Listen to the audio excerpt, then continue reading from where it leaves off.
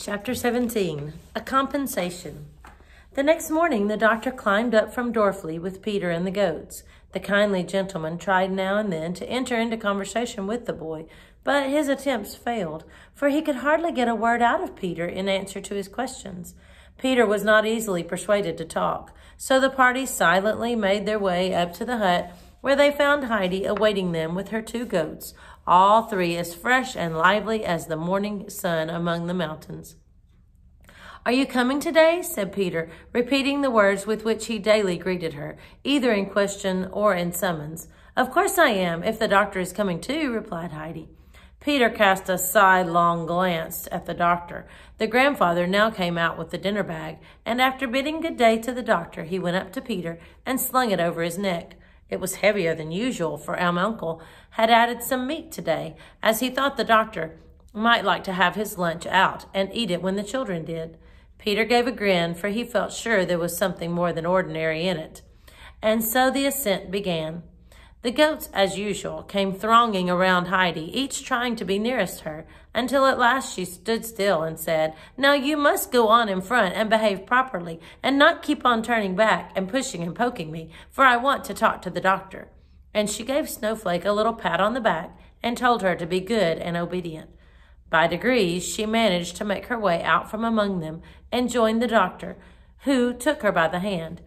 He had no difficulty now in conversing with his companion, for Heidi had a great deal to say about the goats and their peculiarities, and about the flowers and the rocks and the birds.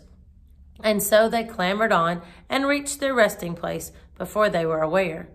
Peter had sent a good many unfriendly glances toward the doctor on the way up, which might have quite alarmed the latter if he had happened to notice them, which, fortunately, he did not. Heidi now led her friend to her favorite spot, where she was accustomed to sit and enjoy the beauty around her. The doctor followed her example and took his seat beside her on the warm grass. Over the heights and over the far green valley hung the golden glory of the autumn day. The great snowfield sparkled in the bright sunlight, and the 2 gray rocky peaks rose in their ancient majesty against the dark blue sky. A soft, light morning breeze blew deliciously across the mountain, gently stirring the bluebells that still remained of the summer's wealth of flowers, their slender heads nodding cheerfully in the sunshine. Overhead, the great bird was flying round and round in wide circles, but today he made no sound. Poised on his large wings, he floated contentedly in the blue ether. Heidi looked about her first at one thing and then at another. The waving flowers, the blue sky, the bright sunshine, the happy bird, everything was so beautiful, so beautiful. Her eyes were alight with joy, and now she turned to her friend to see if he too were enjoying the beauty. The doctor had been sitting thoughtfully gazing around him. As he met her glad, bright eyes, "Yes, Heidi," he responded. "I see how lovely it all is. But tell me, if one brings a sad heart up here, how may it be healed so that it can rejoice in all this beauty?" "Oh, but," exclaimed Heidi, "no one is sad up here, only in Frankfurt." The doctor smiled, and then growing serious again, he continued, "But supposing one is not able to leave all the sadness behind at Frankfurt, can you tell me anything that will help then?" "When you do not know what more to do, you must go and tell everything to God," answered Heidi with decision. "Ah, that is a good thought of yours, Heidi," said the doctor. "But if it is God himself who has sent the trouble, what can we say to him then?" Heidi sat pondering for a while. She was sure in her heart that God could help out of every trouble. She thought over her own experiences and then found her answer. "Then you must," she said, "and keep on saying to yourself, God certainly knows of some happiness for us, which he is going to bring out of the trouble. Only we must have patience and not run away. And then all at once something happens and we see clearly ourselves that God has had some good thought in his mind all along. But because we cannot see things beforehand and only know how dreadfully miserable we are, we think it is always going to be so." "That is a beautiful faith, child, and be sure you hold it fast," replied the doctor. Then he sat on a while in silence, looking at the great overshadowing mountains and the green sunlit valley below before he spoke again. Can you understand, Heidi, that a man may sit here with such a shadow over his eyes that he cannot feel and enjoy the beauty around him, while the heart grows doubly sad knowing how beautiful it could be? Can you understand that? A pain shot through the child's young, happy heart.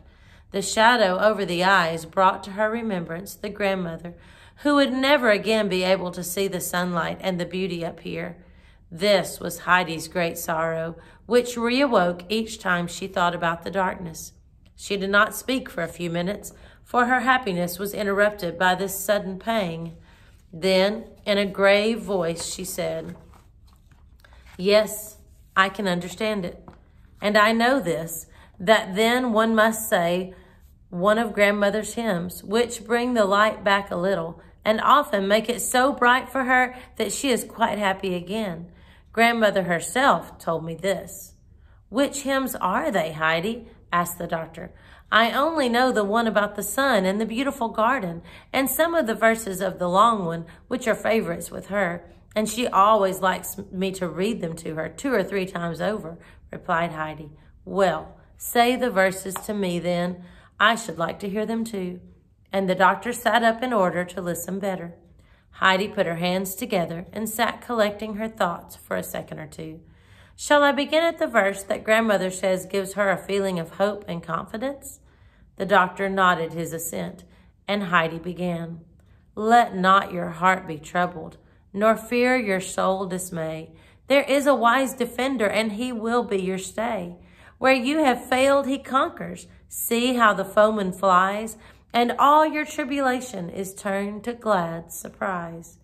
If for a while it seemeth his mercy is withdrawn, that he no longer careth for his wandering child forlorn, doubt not his great compassion. His love can never tire. To those who wait in patience, he gives their heart's desire." Heidi suddenly paused. She was not sure if the doctor was still listening. He was sitting motionless with his hand before his eyes. She thought he had fallen asleep. When he awoke, if he wanted to hear more verses, she would go on. There was no sound anywhere. The doctor sat in silence, but he was certainly not asleep. His thoughts had carried him back to a long past time. He saw himself as a little boy, standing by his dear mother's chair. She had her arm round his neck and was saying the very verses to him that Heidi had just recited, words which he had not heard now for years. He could hear his mother's voice and see her loving eyes resting upon him. And as Heidi ceased, the old dear voice seemed to be saying other things to him. And the words he heard again must have carried him far, far away, for it was a long time before he stirred or took his hand from his eyes. When at last he roused himself, he met Heidi's eyes looking wonderingly at him. "Heidi," he said, taking the child's hand in his, "that was a beautiful hymn of yours." And there was a happier ring in his voice as he spoke. "We will come out here together another day, and you will let me hear it again." Peter, meanwhile, had had enough to do in giving vent to his anger. It was now some days since Heidi had been out with him, and when at last she did come, there she sat the whole time beside the old gentleman, and Peter could not get a word with her. He got into a terrible temper, and at last went and stood some way back behind the doctor, where the latter could not see him, and doubling his fist, made imaginary hits at the enemy. Presently, he doubled both fists, and the longer Heidi stayed beside the gentleman, the more fiercely did he threaten with them. Meanwhile, the sun had risen to the height which Peter knew pointed to the dinner hour. All of a sudden, he called at the top of his voice, "It's dinner time!" Heidi was rising to fetch the dinner bag so that the doctor might eat his where he sat, but he stopped her, telling her he was not hungry at all and only cared for a glass of milk, as he wanted to climb up a little higher. Then Heidi found that she also was not hungry and only wanted milk, and she should like, she said, to take the doctor up to the large moss-covered rock where Greenfinch had nearly jumped down and killed herself. So she ran and explained matters to Peter, telling him to go and get milk for the two. Peter seemed hardly to understand. "Who is going to eat what is in the bag then?" he asked. "You can have it," she answered. "Only first make haste and get the milk." Peter had seldom performed any task more promptly, for he thought of the bag and its contents, which now belonged to him. As soon as the other two were sitting quietly drinking their milk, he opened it and quite trembled for joy at the sight of the meat. And he was just putting his hand in to draw it out when something seemed to hold him back. His conscience smote him at the remembrance of how he had stood with his doubled fist behind the doctor, who was now giving up to him his whole good dinner.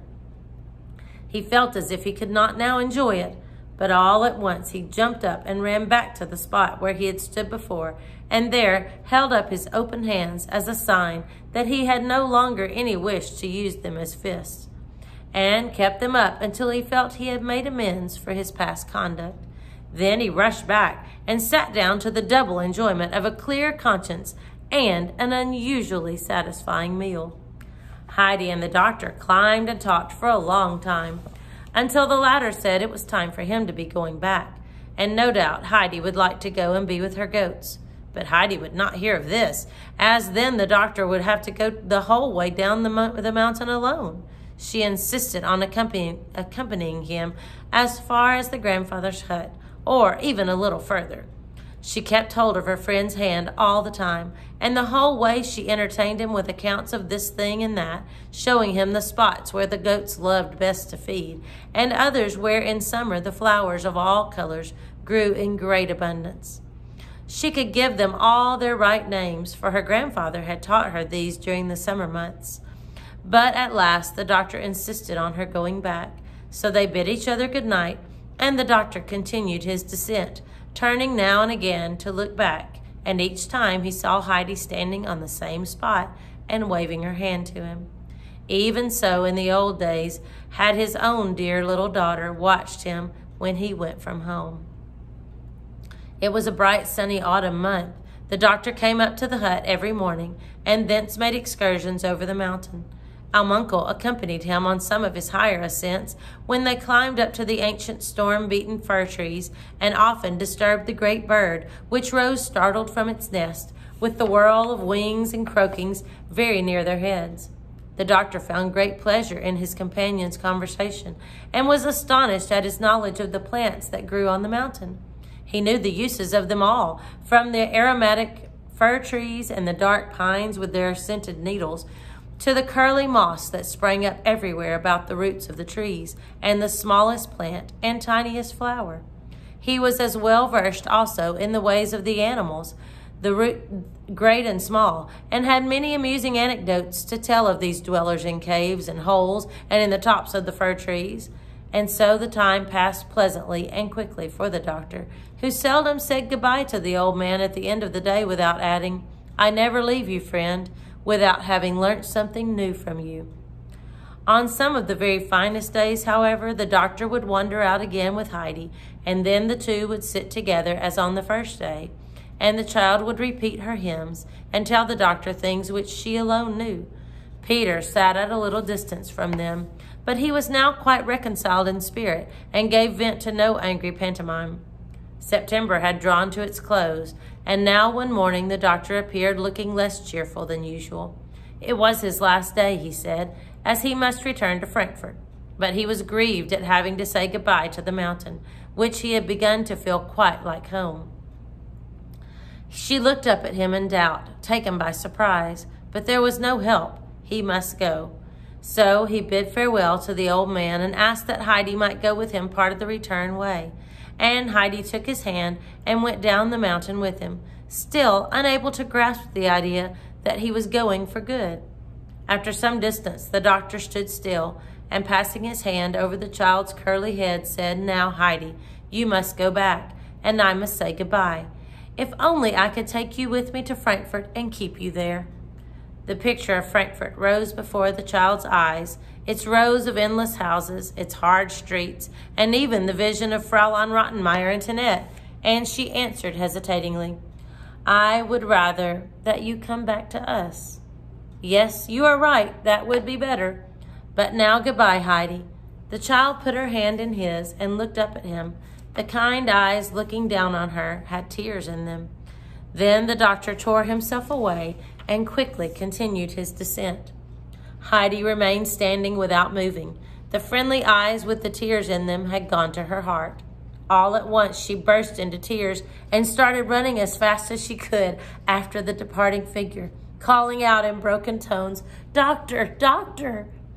He turned round and waited till the child reached him. The tears were streaming down her face, and she sobbed out, "I will come to Frankfurt with you, now at once, and I will stay with you as long as you like. Only I must run back and tell grandfather." The doctor laid his hand on her and tried to calm her excitement. "No, no, dear child," he said kindly. Now, not now. You must stay for the present under the fir trees, or I should have you ill again. But hear now what I have to ask you. If I am ever ill and alone, will you come then and stay with me? May I know that there would be someone to look after me and care for me?" "Oh, yes, yes, I will come the very day you send for me, and I love you nearly as much as grandfather," replied Heidi, who had not yet got over her distress. And so the doctor again bid her goodbye and started on his way, while Heidi remained looking after him and waving her hand as long as a speck of him could be seen. As the doctor turned for the last time and looked back at the waving Heidi and the sunny mountain, he said to himself, "It is good to be up there, good for body and soul, and a man might learn how to be happy once more." Wow, that was a lot in that chapter. Did you notice the part where she told the doctor that if he was patient, he would see what God had in mind? Now, God did not cause the doctor's daughter to die, but he could work good from that awful thing. I'll see you next time. Bye-bye.